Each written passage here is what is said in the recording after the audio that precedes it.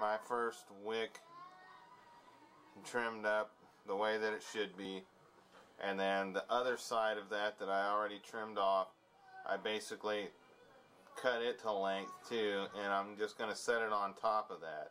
So we know enough about cotton probably by now to know that the cotton will expand when it gets wet, but it just don't expand enough, okay? And the silica, we know it doesn't expand at all. And this is where you leave the flooding and the gurgling behind. And what you're doing is you are 100% closing up the holes, the room for air to get in through there. So now I have my first wick with some cotton inside of the coil, and then I've got another piece of cotton on the top of the coil, and I have a small coil that is not going to touch the sides, it's not going to touch the cap, it's completely covered by the cotton on the top, and I have set that all down on top of the coil, okay?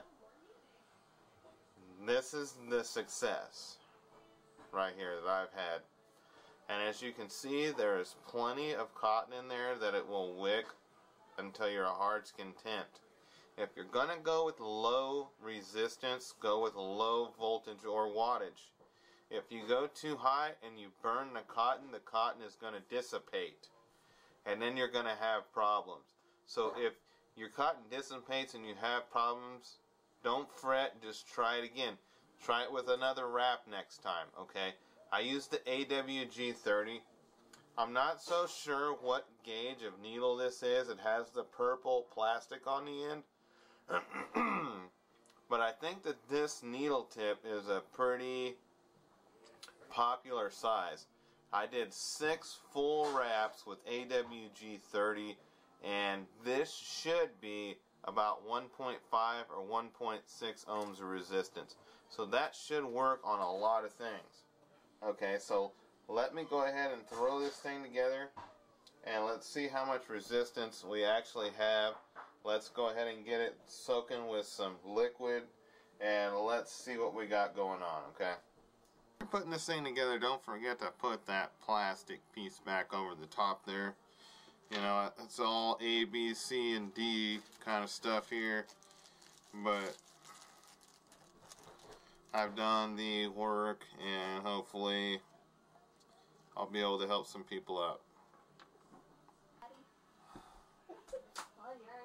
Okay, so now what I'm going to do is check the resistance. I do have 1.5 ohms of resistance, okay? So that's pretty cool. I'm going to go ahead and start this puppy off at 7 watts. Still a little bit of wire yet. There is that break-in period, obviously, right? And the production will get better too. Alright guys, that's it. That is the fix. The fix is in. Thanks for watching.